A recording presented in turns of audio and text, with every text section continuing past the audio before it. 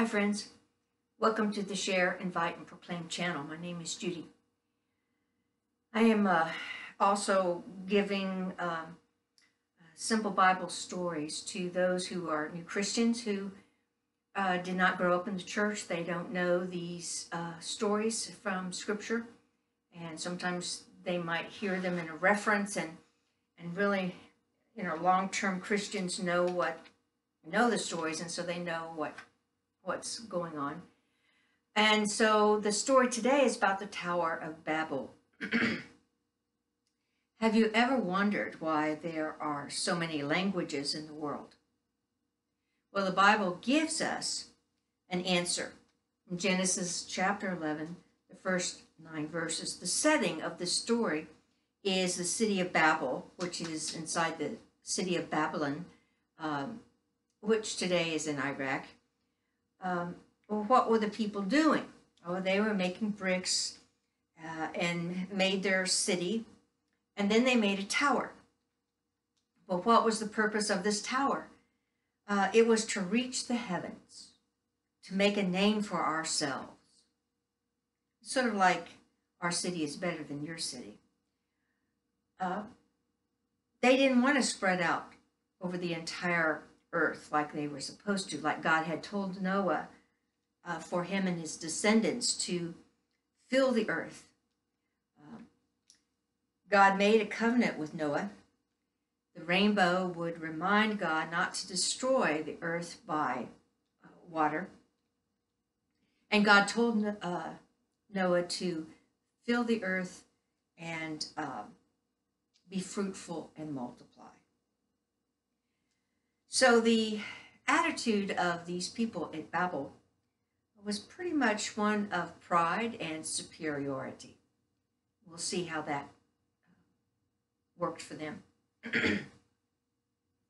Well, Scripture says that God came from heaven to look at the city and the tower and said, behold, they are one people and they all have the same language. And this is what they began to do. And now nothing which they purpose to do will be impossible for them. Future empires had this attitude, this desire for power to control the world and its people. So attitudes of pride, superiority, control, power, these were the kinds of things that developed in these kinds of empires. So what did God do? The Trinity shows up. Us, in verse 7 of chapter 11, the Trinity confused their language so that they couldn't understand one another. Secondly, God scattered the people over the entire face of the whole earth like he had intended it. God's plan was for man to repopulate the earth, not build empires, because pride creeps in with empires. Well, what was the first language? Some say Hebrew, some say Sumerian. Sumerian was the language of Mesopotamia, but it doesn't really matter. Then, as people began to spread, language groups developed. What are we supposed to learn from this story? Well, words matter in any language. Words that promote selfishness, superiority, pride, etc., those have consequences.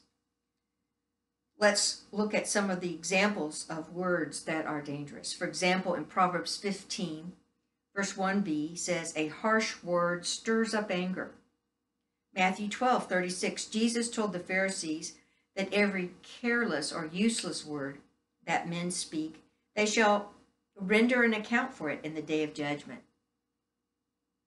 Or Ephesians 4:29, let no unwholesome word proceed from your mouth, but only such a word as is good for edification according to the need of the moment, that it may give grace to those in need. Or Ephesians 5:6, let no one deceive you with empty words. For because of these things, the wrath of God comes upon the sons of disobedience. Words that edify or build up people are like Psalms 12:6. The words of the Lord are pure words.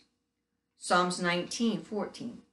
Let the words of my mouth and the meditation of my heart be acceptable in thy sight, O Lord, my rock and my redeemer. Or John 6, verse 68, Peter said of the Lord, you have the words of eternal life. Or Colossians 3, 16 and 17, let the word of Christ richly dwell within you, with all wisdom, teaching and admonishing one another with psalms and hymns and spiritual songs, singing with thankfulness in your hearts to God. And whatever you do in word or deed, do all in the name of the Lord Jesus, giving thanks to him, to God the Father. Do I have any trouble believing this story of Babel? No, not really, because the desires of the people at Babel are like those today. Modern people build cities for fame or pride or power or empire building. In the past century, the race to see who could build the tallest structure has happened. Today, the tallest structure, the tallest building in the world is in Dubai in the United Arab Emirates at 2,717 feet. The race to claim the tallest building is still on in Jeddah Tower, the Jeddah Tower in Saudi Arabia. It's under construction and expected to be 3,280 feet. Well, why is this story of the Tower of Babel in the Bible? Well, God cares what happens to people. God sometimes intervenes when people go down the wrong path. God's covenant with Noah would be honored. Thanks for watching, and I pray that you will find a church where you hear about Jesus, who he was, who he is today, a small group Bible study where you can grow with other Christians in your faith. And remember Romans 10, verse 9, that if you confess with your mouth that Jesus is Lord and believe in your heart that God raised him from the dead, you will be saved. Share that with other people who need to hear a word from the Lord. Subscribe so that you will be notified of future videos. Thanks for watching.